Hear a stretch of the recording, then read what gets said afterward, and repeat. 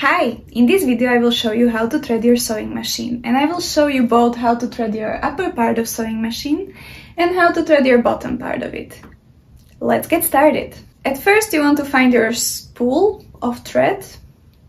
So if you have a small spool like this one, it should fit into the spool pin without any problem. And then you can lock it in and start threading. But if you have a big one like this one, I would recommend you getting a glass, putting it in. This one is a heavy glass, so it's nice because it won't be moving and the thread can still spin. Put it behind your sewing machine and start threading this way. I do think I will use a black one because it probably will be more visible in this video than a white one. But before we start threading, we want to look at our sewing machine and find if there are any pictures or arrows showing our direction and numbering sequence. So I can see that on my sewing machine I have number 1 here on top of my sewing machine, number 1 showing downward, number 3 around, number 4 coming up and around, number 5 going down and up to the sewing needle. So something like that should be on every sewing machine, no matter what type you have. Let's follow it. So I'll grab my thread, I'll use a hook here as the picture is showing me. I'll lead it through behind of this part. Now we go down, following part number 3, instruction number 4. Now, there is a lever that sometimes could be hidden. In order to get this lever up, you have to play a bit around with this hand wheel. So as you are spinning it, it does pop up and down. So for threading process, you want it up. Then you take it down. And then there is a tiny hook before we get to the needle. We use that to bring thread closer.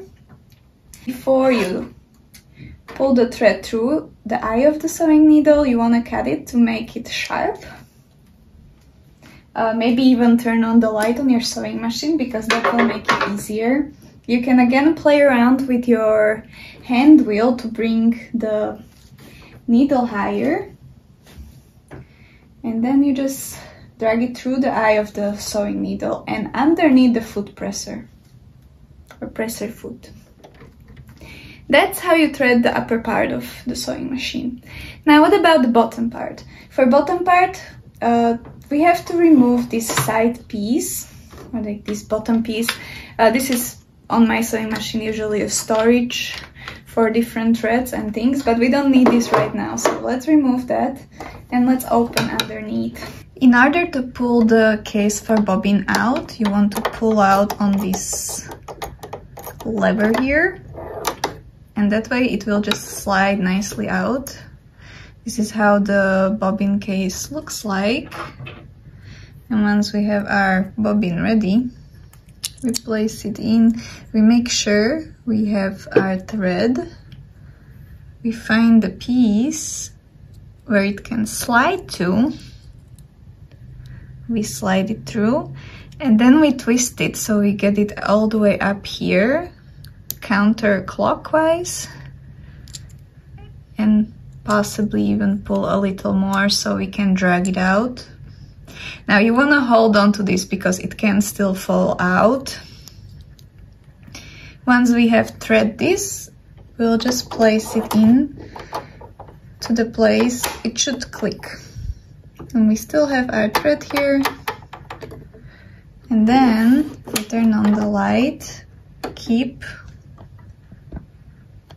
pulling on the upper one and start moving your hand wheel. Now, it didn't work right away, but it will catch it eventually. And then you just pull it. Close this, assemble my sewing machine back in, and it's done.